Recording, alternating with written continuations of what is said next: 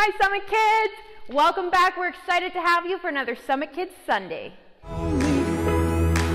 Let's get us something new. Painted darkness around me. I see a light in you.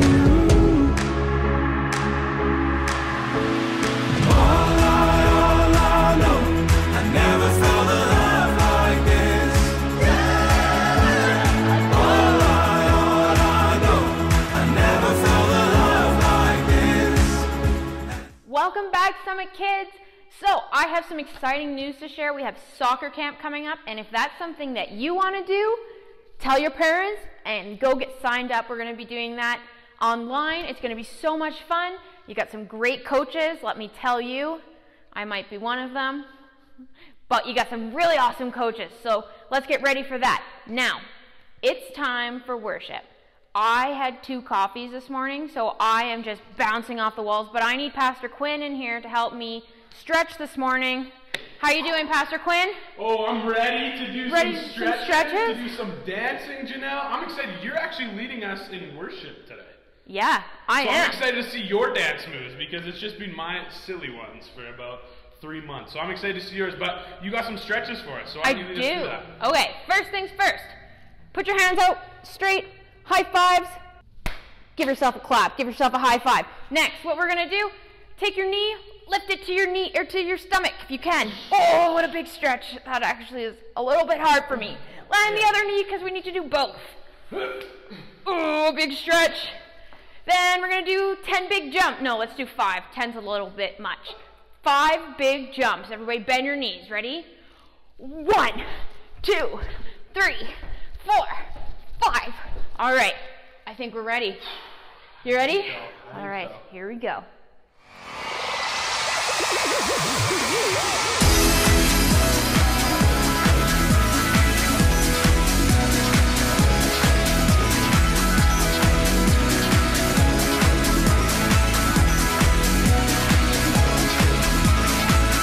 He's the one who makes the sun shine. He's the one who puts the moon in the sky. He's the one who hung the stars one by one.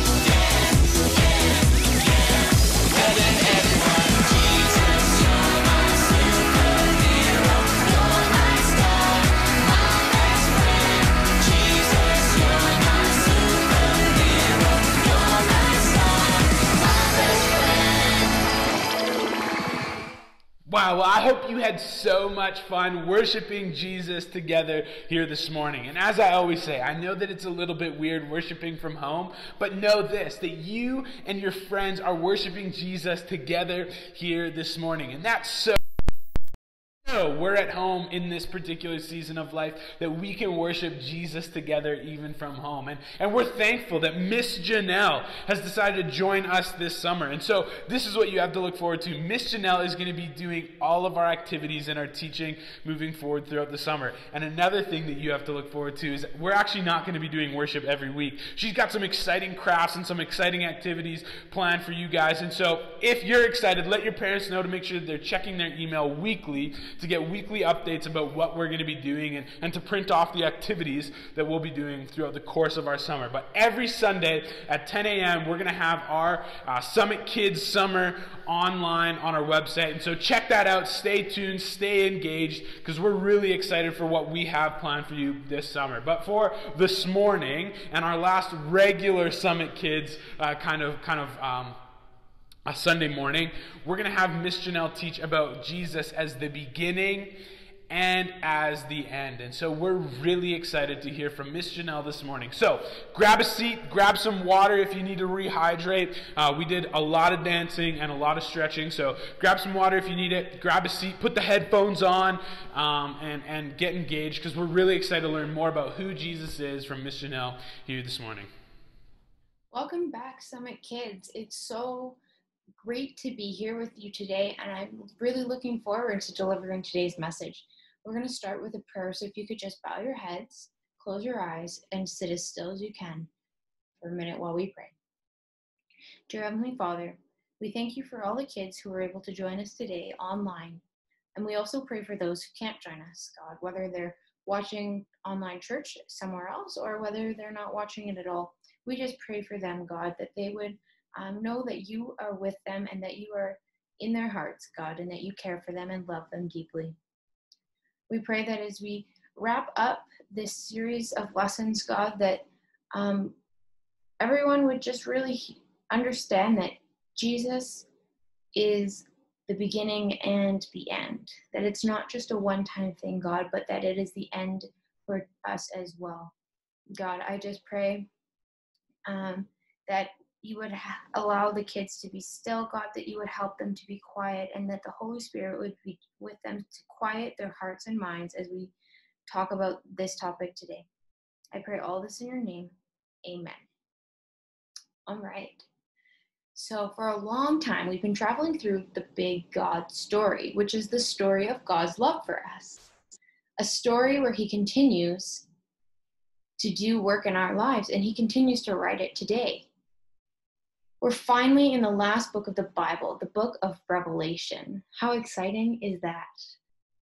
Ready to talk about the most exciting news of all? Because I know I am. That exciting news is that Jesus is coming back. But first, let's remember just how amazing Jesus is. At the beginning of the big God story, the first people whom God created disobeyed him and broke their relationship with him. But do you think God left those people alone? No. God promised to send a Redeemer who would restore the relationship between God and people. For thousands of years, God's people waited and waited and waited for the Redeemer. Then one day, he was born. Who is this Redeemer? If you said Jesus, you're right. Although Jesus is God himself, born as a human, the Bible says that he had no beauty or majesty to attract us to him, nothing in his appearance that we should desire him. He was despised and rejected by mankind, a man of suffering and familiar with pain. Can you imagine what it must have been like for Jesus to be born as a human and to suffer? That just seems so weird, but it happened. And God knew that the only way to restore the relationship with his people was for his son to die for our sins. Of course, we celebrate the fact that Jesus not only died for our sins, but also he rose again. He defeated death and went up to heaven. We also know that just because he went to heaven, He didn't leave his people alone. He promised to come back. And he sent the Holy Spirit to be our comforter and teacher until he returns. We're living in the time between when Jesus went up to heaven and when he'll return. In fact, if you take a look at this timeline, you can see all of this blank space between Paul and you and me at the bottom. And that's the time that we live in now, a time when the church is continuing to grow and more people are hearing about Jesus. The big God story isn't finished yet because we're still waiting for the wonderful day when our Lord and Savior returns to us just as he promised he would. When Jesus comes back, it will be unbelievably amazing. In Revelation, the last book of the Bible, we see how Jesus will look when he returns to his people. What does the word revelation mean? Anybody know? A revelation is like a secret that's being told. So if you have your Bible and you can turn there quickly, we can go to Revelation 19:11-12. I'll leave 3 seconds here. And it says that Jesus will be riding on a white horse with eyes blazing like fire and many crowns on his head. Wow. He'll be dressed in a white robe, and the armies of heaven will be following him. What do you think the armies of heaven might look like?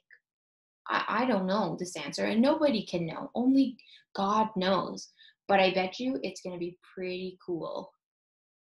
So Jesus came to earth as a humble man, but he's also the glorious God of the universe. In this chapter, we can read some of his names: Faithful and True, the Word of God, King of Kings and Lord of Lords, and the Beginning and the End. Jesus will also have a name written on him that no one knows but he himself. That's mysterious. He has a name so holy and beautiful that no one knows what it will be. Wow. Jesus is truly glorious beyond what we can imagine. Imagine if you had a name that nobody knew except for yourself. Super cool. And Jesus is preparing an amazing place for us that reflects his glory. It will be a city with huge walls and gold walkways. The streets will be made of pure gold.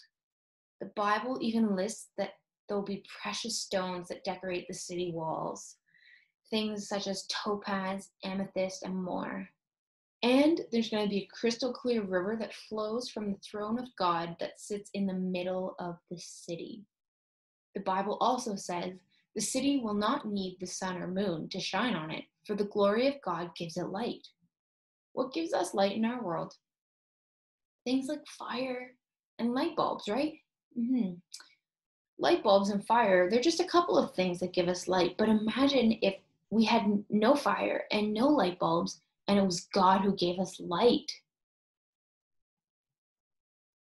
Hey God, I'm ready for your light. Turn it on, please. Oh yeah, that's right. Silly me. We're not in heaven yet, so I still need things like light and fire. I guess I'll just hit the switch again. There we go. Much better. We're not going to need switches like that or fire in heaven because God's glory will give the city all of the light it could ever need. Here is the best part. I know. You would think that I've already said the best part, but there's something even better. God wants us to live there too. God will live with us and he will wipe every tear from our eyes. There's going to be no more death, no more suffering, no more pain, no more mourning, no more crying. What? That's so awesome. Since the beginning of the big God story, God has wanted to live in a perfect relationship with his people. And we know God kept his promise to send a redeemer so we could be in a relationship with him. So we can know that God's going to keep his promise to return and bring us to live face to face in heaven with him.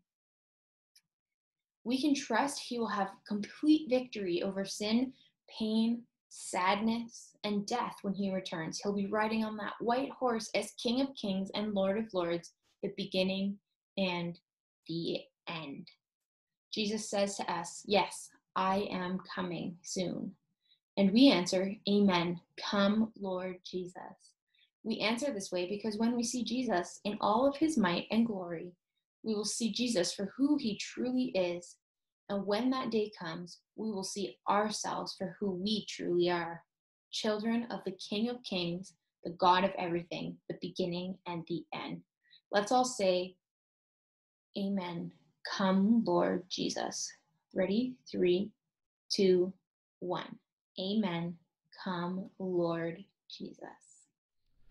Wow. Well, thank you so much, Miss Janelle, for your reminder that Jesus is both the beginning and the end.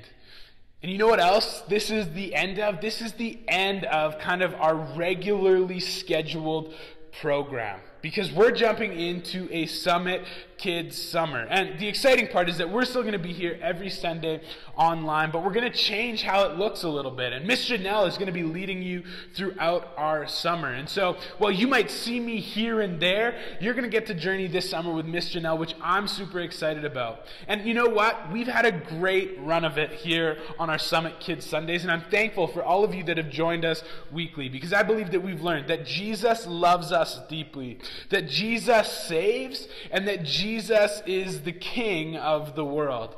And if those are 3 things that you walk away with from our time together here in this social distance season, then those are 3 really great things to walk away with. But Miss Janelle will be leading us throughout the summer, and so, while I might see you every once in a while, I'm excited that you get to do that with her and that she gets to journey with you throughout the summer. As for now, I'm going to sign off. I can't wait to see you guys at soccer camp, July 13th to 16th. If you need more details, parents, this is for you. Unplug the headphones now so that the parents can hear. But parents, this is for you. Send me an email, quinn@westlifechurch.ca, and we'll make sure that we give you all the information you guys need. But as for now, I'm signing off. I can't wait to see you guys at soccer camp.